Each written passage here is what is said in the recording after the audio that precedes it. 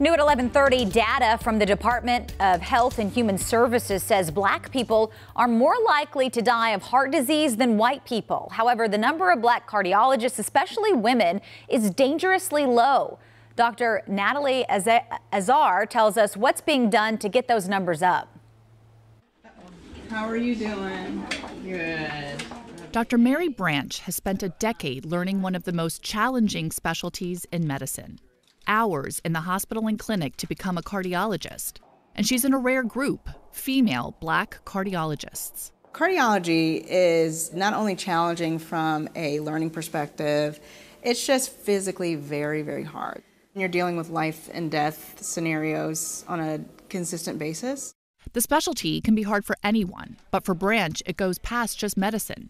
She wants to be there for her community. A recent study shows that just 3% of all cardiologists in the U.S. are African American. It's pretty abysmal. When I talk about the numbers of hypertension, obesity, the importance of establishing relationships, how many people we need to make those changes, that's scary.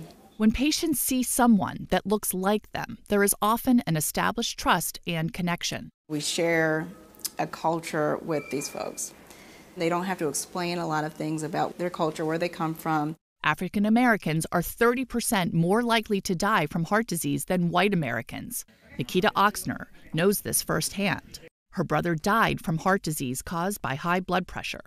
And she's seen Dr. Branch for more than a year, once she learned of her heart murmur through a sleep study. Talking to a black cardiologist just kind of calmed my fears, because I'm talking to someone who knows about the health issues within my community, right, who's very experienced and also very calming. Oxner had a small battery-powered device called an implantable cardioverter defibrillator, or ICD, placed into her chest.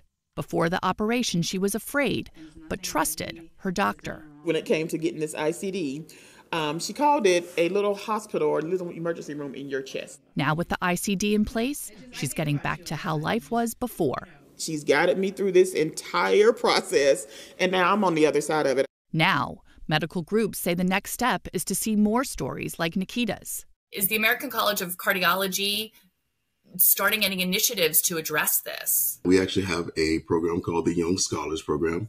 The program starts in high school, spanning through college to help recruit more black students and minorities into cardiology.